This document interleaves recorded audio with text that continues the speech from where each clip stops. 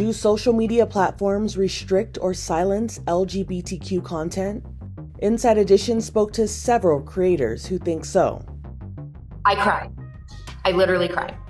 In May, Marcy Allen, Derek Van Mol, and others in Nashville threw a prom for B, a non-binary student not allowed into their school prom for wearing a suit. This is about B just having an unbelievable day. That's all it is. It's that simple. Marcy shared that their company's Instagram page was restricted after posting about the LGBTQ event. They just said your account has been restricted and will be under review by one of our community guidelines specialists. They said that I did not follow their community guidelines of positivity, 48 hours. I cannot post a caption. I can post a picture with no caption. I can't tag anyone. I can't edit a previous post. This is a story about positivity and love and light, and they are choosing to limit our voices. Marcy had the same problem a month later. So we actually have not had a restricted account since prom, May 6th until today. So as we're out here just trying to spread love, it's very frustrating that a major corporation is trying to prevent us from doing that and from silencing us. Marcy did some research. I realized I was not alone, and I started messaging with people, and it was the same thing over and over and over. Yep, I posted about a drag event that I'm hosting. I posted about a pride thing that we're hosting at our venue. We got silenced. Like, it was very just eerie how everyone's story was almost exactly alike. Inside Edition Digital found other examples of LGBTQ+ being restricted by platforms.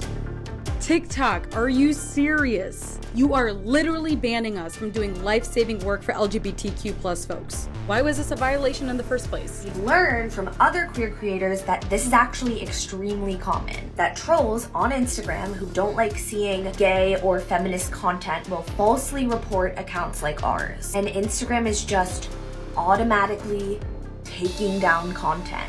And under this type of content, hundreds of commenters say the same thing. Comments include, "I still have a video where I self-identify as queer, you permabanned." "I posted a video of my wife and I going to a pride-themed hockey game and it was removed." And "I'm consistently getting my lives reported for no reason. All I do is drag makeup." So is this a common occurrence on social media with LGBTQ+ content and creators? Author Alex Monet says yes. He calls this the digital closet. I'm here to tell you that the internet is incredibly anti-LGBT+, why it got that way, and how we can fix it. Most queer internet users already know this. They've experienced it in their everyday life, whether it's with their own posts or with posts from content creators that they follow. Whereas if you're a straight internet user that isn't connecting with queer content online, oftentimes this comes as a surprise. So why does this happen? There's bias in the training data that the automated content moderation algorithms are trained on. The algorithms that automated content moderation are also hypersensitive. On top of that, the sort of policies that these companies make to police content on their platforms are oftentimes created by a small number of men, often cisgender men, white men, that are at the executive level. Lastly, I'd say that the community flagging features are often abused by anti-pornography and anti-queer activists online. And because queer identities are so often sexualized and pornographied, they tend to be collateral damage in this war on pornography. Alex says this kind of censorship is all too common.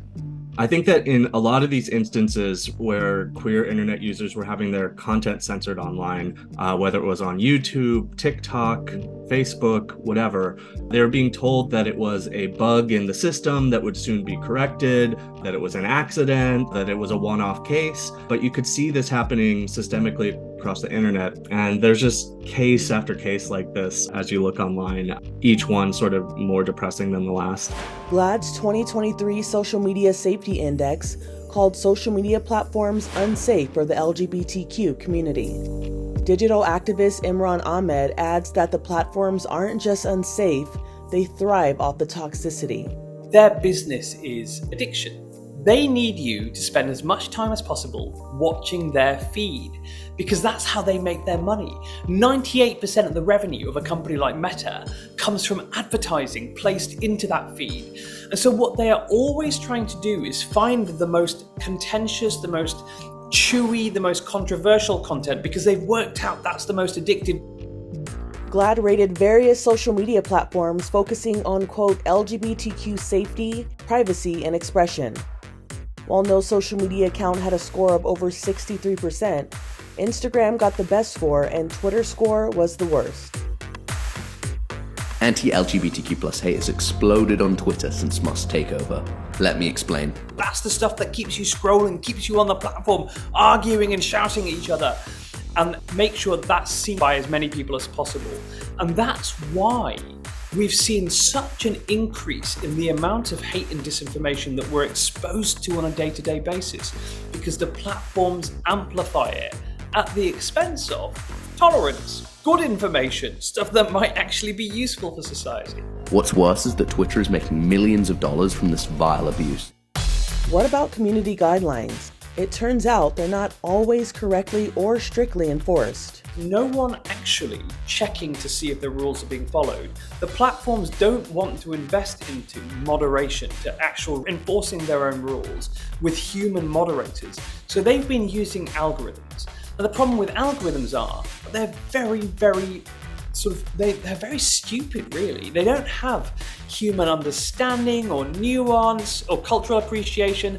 So is no social media the answer? We don't want to get rid of social media. And realistically, you don't turn back technology.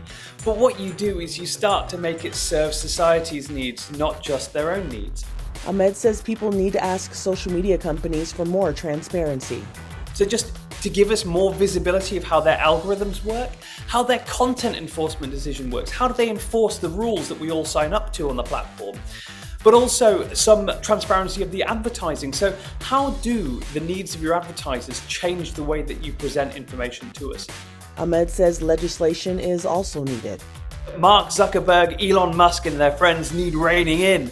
What we need is reform of the law so that these companies are subject to the same negligence laws, the same product liability laws that every other industry is. Ultimately, it comes down to money. It's going to be a big combination of things, right? I don't think that these platforms are protecting us. The only thing that these platforms protect are their profits. And because of that, that means that what they're really interested in protecting is user engagement on the site and the sort of safety for brands to advertise on their platform. Crucially, the same nonsensical, biased, profit-driven impulses that create the digital closet can and have made other closets. Political, cultural, racial, geographical, gendered, and it's in all of our interests to dismantle the digital closet, and to do so soon.